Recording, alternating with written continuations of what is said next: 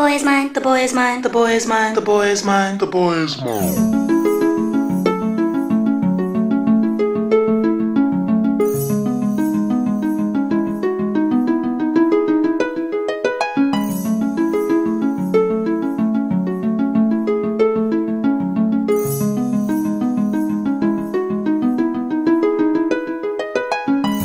Excuse me, can I please talk to you for a minute? Sure, you look kinda familiar. Yeah, you do too. But I just wanted to know, do you know somebody named... You know his name. Oh yeah, definitely, I know his name. But I just want to let you know that he's mine. No, he's mine.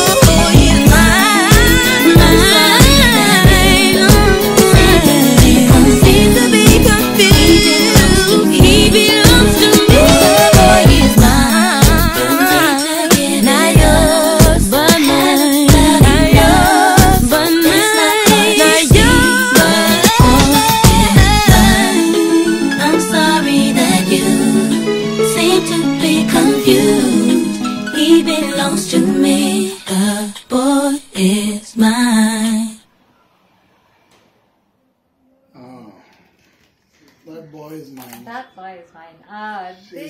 certainly made it very clear. There are two of them and they sound good together, Brenda and Monica. They and listening to this also, you know, had shades of Christina Aguilera's Genie in a Bottle. Yes, did you get that? Yeah. A little bit. There's yeah. something Many about songs the which song. are very similar. There is something about this song, you know, always keeps making you think about that song at the same time. The intellect of the songwriters is definitely I know. under the scanner here, as always, is with this genre. Yeah. Where they just can't write beyond 4 or 5 lines. You know, so they have to repeat themselves in different ways. By the way, there are many. Yeah, but so it's quite repetitive, and that definitely makes it quite boring for me as a listener. I seek value in music. You know, it's not just about it sounds good for a minute, so I love it. That's true. It should be valuable. You know, you invest so much money and time in listening to artists such as these. And with our busy schedule, you know, both of us, it's... I know. It better be worth it. It better be worth it. Even sitting down here and listening to music, it should be worth our time, you know, to listen to music. And when we hear songs which are as repetitive as this, you know, I definitely think of, you know, my counseling sessions, you know, just to give an example. There are so many people who come with similar issues, you know, where they are over possessive, where they are jealous, they don't want to share their partner with someone else. So yeah, I get a song like this, you know, that he's kind of my property, like a house or something, you know, like a horse, like a dog, a house. He's my property, and you dare not touch him, dare not get close to him, give him up. You know, the boy is mine. It's like, you know, the house is mine, the bag is mine, the car is mine. So the boy here is treated like a property. So I get it very often in counseling sessions, you know, at times. And even in counseling sessions, when I hear so many clients coming with the same cases, now I've been doing it for more than 25 years, so it's a lot of experience. So it's not just based on one issue or 2 clients that I'm talking about here. I'm talking about hundreds and thousands. So when the similar issues crop up, definitely I need to take a break. So hobbies are very important for both of us. Kirti also is in the same profession. She has a pretty busy schedule, maybe more busy than mine. So, you know, the same issue does crop up even for Kirti at times if we discuss each other's clients. Sometimes we do, very rare occasions, but otherwise just we don't. To, you know, maintain just to coordination. To get advice and to also help each other, you know, Yeah. and counseling others better. Yeah. So, she also gets similar issues. So it's we need to take a break, because when we hear songs like that and issues like that again and again and again, it's we need to take a break. So we are, for me, meditation is one of the foremost activities. I mean, not just for taking a break from work or taking a break from reacting, listening to music like this, but from life itself. You know, you just want to take a break from your routine, from life. Meditation is something I do I mean, it's been like 15-20 years now, so it's a long time. So yeah, definitely meditation has helped me a lot, and definitely has been helped me be very successful. You know, people often ask how come I'm so successful when I'm involved in so many fields, 15 plus fields, 15 plus businesses you can call it, because I'm not working for anyone, I'm doing it for myself. So, you know, maybe Kirti can shed light on it some other time or today if there's time. Yeah, but what are your thoughts on this, Kirti? So definitely, when you're so busy, when you hear a song like this, it's definitely not value for our time spent listening to it.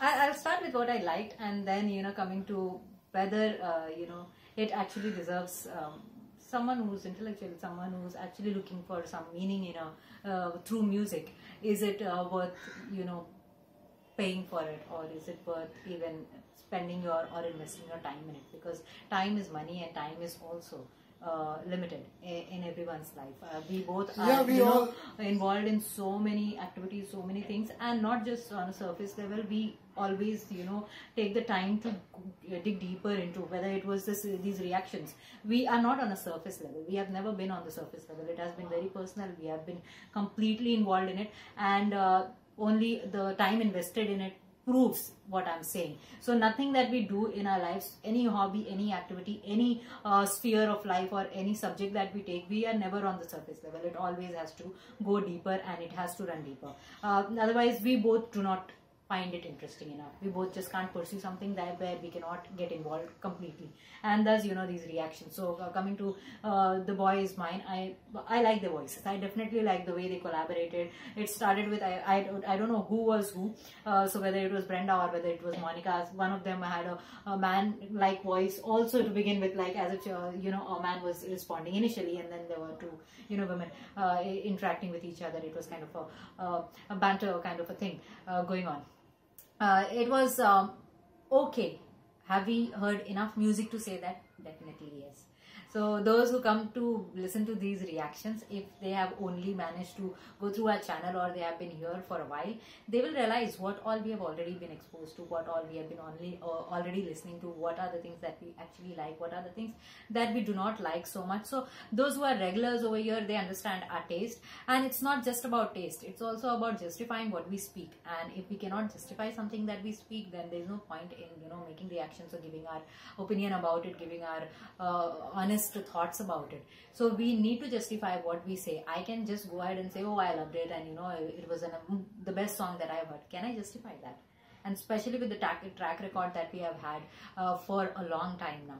It's a substantial amount of our lifetime also put together, both of us, 10 years of our life, put into reactions. 5 years mine, 5 years Savio's, two different people. Yeah, it's like, it shouldn't be a waste of time. Yeah, it shouldn't waste be. of our time. So it's as simple as that. Yes. We are here because we love music. We love Seriously, music, both of us. It's, and that's what if it was been money, us. if it was money, the amount we earn for listening to music such as this wouldn't even pay any of our bills. We live in a very expensive city. In fact, one of the things that I see around here is so many Americans are settling down close to us. Yeah. What nobody watching this reaction video might know, all the people who seem to know so much about music in America and England also, and sometimes Canada, they seem to know so much about music. But none of them will know that the person whose music has been heard the most on YouTube since YouTube started the year 2006, 2007 till 2023, the one whose music has been heard close to 1 trillion times. It's not Taylor Swift, it's not Kanye West, it's not any of those crappy artists out there in America. It's someone who lives very close to us. And his name, I don't know if you heard, if you know music, you may have heard it, but I'm sure you've heard his music if you've been on YouTube long enough. And his name is Akash Gandhi. Gandhi, I thought so. I thought you were getting the it. most heard musician in the world, maybe not just on YouTube, but even other platforms, is Akash Gandhi. Yeah. But nobody knows You that. won't realize that. Nobody It's so knows subtle. that. So for us also, as reactors, if you look by our subscribers, if you look by our likes, if you look by the number of comments on our videos, even the most watched ones, you won't have an idea how much we have contributed to the music industry in the last 5 years. Yes. I mean, our contribution is immense. That's why people are literally paying us even to watch videos now. Just to watch videos. We have to turn down so many we have to turn down so many requests because we don't have time. And How do you manage neither time? can we tell our relatives or friends or kids to do all that We work. can't outsource We it, can't right? ruin their personality by giving them such shallow work to do. It's funny that people who claim to know music don't even know who's the most heard musician in the world. And someone who lives very close to us, by the way, in Mumbai. So yeah, I mean, it's funny, really funny. Close to 1 trillion views on his music overall. His music is used from cookery videos to painting videos Almost to anything. interior decation videos to travel Anything videos. under the sun. I mean, Taylor Swift can learn a lot from guys like him. Akash Gandhi. Kanye West, all those losers out there in the US can all, and of course Akash Gandhi is also American. He's an Indian but and American. quality speaks. That's what. But the fact is, the I'm not talking about nationality. I'm talking about the fact that how much you know about music, and how much you know about reactions. So when you give us a request in the future, this request is by a person called Kimi Poo's Collections. You need to realize who you're giving it to at the end of the day. You're giving it to someone who's reacted to more music than anyone else on earth. So you need to have a little bit of respect and give something worthwhile their time. That's it for this one.